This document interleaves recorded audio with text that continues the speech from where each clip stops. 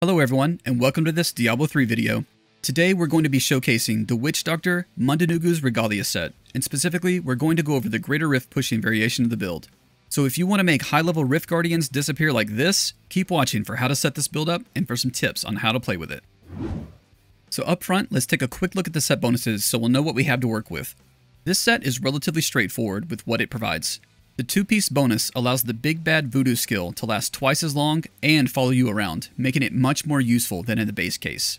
This skill offers increased attack speed and movement speed, and also grants some extra life regeneration and a significant toughness increase with the right runes selected. The 4-piece bonus provides a straight-up toughness increase anytime you enter the Spirit Realm, which you will do by activating the Spirit Walk skill. This is the primary mobility skill for Witch Doctors, so you are already motivated to use it. Having this huge toughness increase is a major added bonus, and plus it lasts a really long time, much longer than the base cooldown on Spirit Walk, so you'll have this buff active virtually permanently throughout a rift. And for the 6-piece bonus, this is where your damage comes from. The Spirit Barrage skill gets a straight up significant damage increase. There is also a component where your mana regeneration rate adds even more damage output, but this bonus isn't very significant, so it's typically not worth targeting mana regeneration in lieu of other stats or skills. So overall, the set bonuses are straightforward and very simple to activate.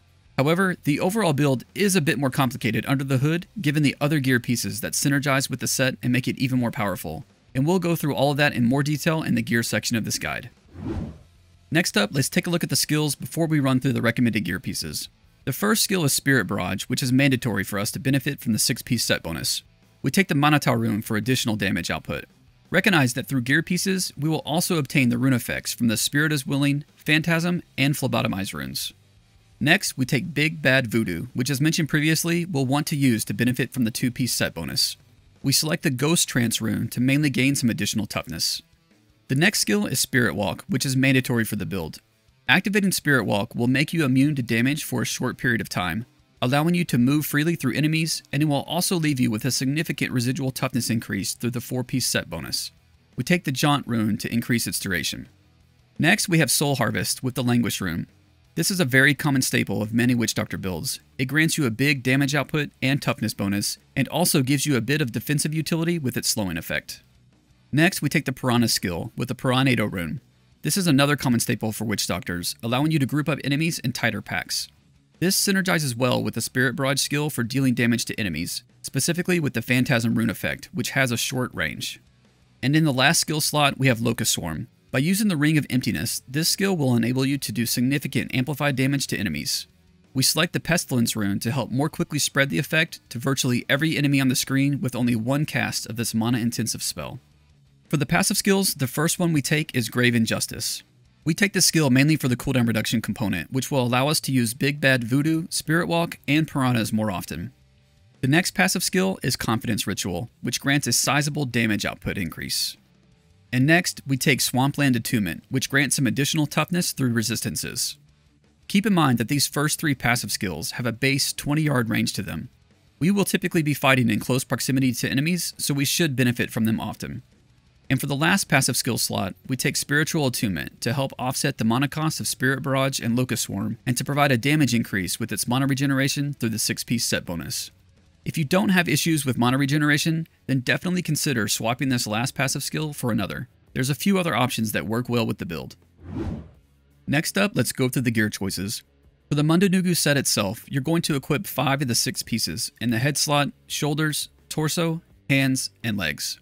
In order to benefit from the 6-piece set bonus, we will need the Ring of Royal Grandeur, which we have slotted in Kanai's Cube. In the waist and feet slots, we equip the Captain Crimson's Trimming set pieces.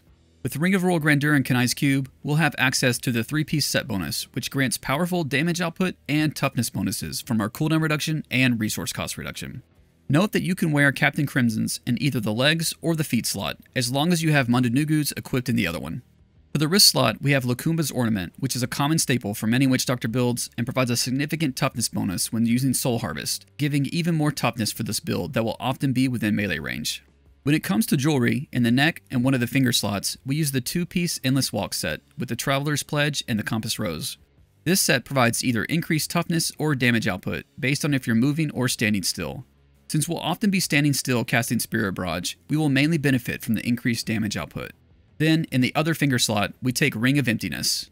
This ring provides a huge damage increase when attacking enemies with the Locust Swarm effect on them. So casting Locust Swarm and letting it spread is vital for your overall damage output. For the weapon slot, we take the Ceremonial Knife, Vu's Juicer, which grants the effects of 2 additional runes on the Spirit Barrage skill, providing some valuable life and mana regeneration. And in the offhand slot, we take Gazing Demise, which grants several buffs to Spirit Barrage, including a damage increase, an additional rune, and a couple of buffs to rune effects. When it comes to rerolling item properties at the Mystic, make sure you obtain cooldown reduction where you can, especially on the shoulders and offhand. You can also get it on the hands and jewelry slots, but remember, there are diminishing returns. Cooldown reduction not only allows you more frequent access to your skills, but it also grants additional damage output through the Captain Crimson's 3-piece set bonus. You'll also want to make sure you obtain increased Spirit Barrage damage on your head and feet slots. And the Manitow rune for the Spirit Barrage skill is cold based, so you'll ideally want the cold damage rolls on your wrist slot and neck slot. Next, for Kanai's Cube in the weapon slot, we take the Barber, which gives a damage bonus to the Spirit Barrage skill. This legendary power also slightly changes how the skill works with a bit of an interesting mechanic, which we'll talk through a little more later in the guide. In the armor slot, we take Frostburn, which provides a damage buff for cold skills, syncing up well with the Spirit Barrage cold rune, and it also provides a bit of defensive utility with a chance to stun. And in the jewelry slot, of course, as mentioned previously, you'll need to have the Ring of Royal Grandeur to activate the 6-piece Mundunugus and the 3-piece Captain Crimson set bonuses.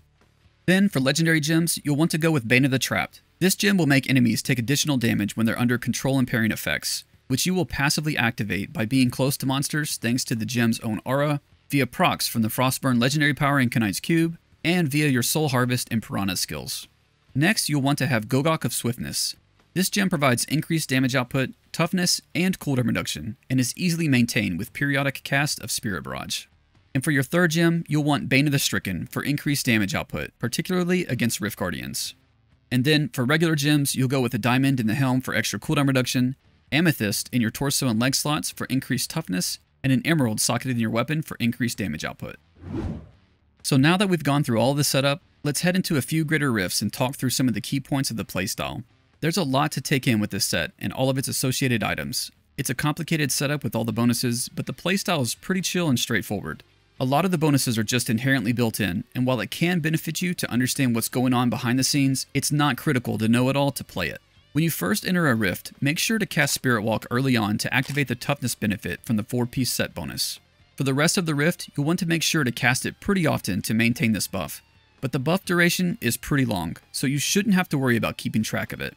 Not only will you receive the big toughness benefit from the 4-piece set bonus, you'll also benefit from the Spirit Walk skill itself, which is extremely powerful.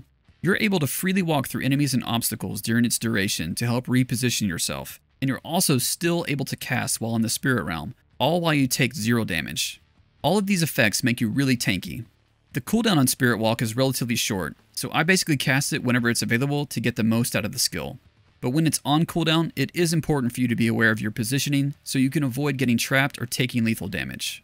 Also remember to reposition yourself into Oculus Ring procs as much as you can. Your followers should be equipped with the Oculus Ring so you can benefit from the effect. After Spirit Walk, you'll want to prioritize getting close to a group of enemies and casting Soul Harvest to activate its big toughness and damage output buffs. I also basically cast this skill on cooldown to keep those buffs refreshed and benefit from its slowing effect. Just recognize that you need to hit at least one enemy when you cast it to refresh it. But this shouldn't be an issue since we are generally motivated to be within melee range of monsters while dealing damage. The next buff you'll need to activate is the Big Bad Voodoo skill, which grants increased damage output, toughness, and recovery. You'll want to try to cast this spell when you're engaging larger packs of enemies to get the most out of it. It has a relatively long cooldown, and even though this build has a lot of cooldown reduction, you won't necessarily be able to keep the buff active 100% of the time. If you're playing on lower difficulties where you can kill enemies quickly, then the Grave Injustice passive skill can help reset the skill's cooldown quickly. But on higher difficulties, you may not always be killing enough monsters fast enough to keep the buff active. Having said that, I do tend to generally cast the skill on cooldown, assuming I'm in combat, just so I don't have to keep track of its duration. Once you have all of your buffs active, then you're ready to get the enemy groups prepped. Your damage comes purely from the Spirit Barrage skill, and the range on the Phantasm rune is relatively short. So you'll first want to group up enemies using the Piranha skill. This will keep monsters grouped up in a tight pack so they don't scatter and move around on you. The skill's cooldown is relatively short, so this is another one you can basically cast whenever it's available. After casting Piranhas, you'll next want to cast Locust Swarm. Enemies affected by this skill take a tremendous amount of extra damage from the Ring of Emptiness you have equipped. With the Pestilence rune selected, Locust Swarm will jump to nearby enemies in a continuous chain. You'll see this indicated by green beans jumping from monster to monster. A single cast of Locust Swarm is a sufficient catalyst to get the debuff applied to virtually every monster on the screen. You can cast a couple of them to help propagate it quicker in large packs of enemies, but be careful casting it too much, because it is a mana-intensive spell. Plus, it only lasts a few seconds, so you will need to refresh it fairly often on tougher enemies. Make sure you keep it refreshed, because the extra damage is vital in higher Greater Rift levels. And next, you're ready to deal damage with Spirit Barrage. Here, there are two basic methods to apply the damage. First, you can leverage the legendary power of the Barber assigned to Kanai's Cube, by standing still and continuously casting Spirit Barrage. This will initially delay the bulk of Spirit Barrage's damage, but it will equate to more overall damage once you stop casting. Alternatively, you can leverage the Phantasm rune of Spirit Barrage by casting the skill separate, discrete times to lay down your 3 Phantasms and let them do their work. This will allow you to be mobile in between casts so you can reposition yourself to avoid incoming damage or just keep moving forward. Periodic casts like this can also help you maintain or regain your mana level to ensure you have mana available to refresh Locust Swarm for the damage buff or to cast Piranhas for crowd control. You also want to make sure you cast Spirit Barrage often enough to maintain stacks of the Gogok of Swiftness gem. Overall, either of these damage application methods is viable. Remember, to benefit from many of the build's buffs, you will want to be standing relatively close to enemies, and you will want to cast your Phantasms on top of each other, on top of enemy packs. Staying at close range will also allow the Spirit Bolts from the Manatau rune to continuously fire at nearby enemies. On Rift Guardians at the end of a rift, you'll generally want to continuously cast Spirit Barrage, accumulating the damage and also accumulating stacks of the Bane of the Stricken legendary gem. This will be a slow build-up over a minute or two, but once you have Bane of the Stricken at a high number of stacks, you'll really start to do significant damage. It is very likely that you will take the Rift Guardian from half health to 0 in an instant when the Spirit Barrage damage is triggered, so don't get discouraged if you're close to the time limit and just keep pumping out those casts. So with that, we'll wrap it up. I hope that you found something useful, and I hope you enjoyed playing with this build. And as always, if you enjoyed the guide and would like to see more content, please consider liking this video and subscribing to the channel. Thanks for watching.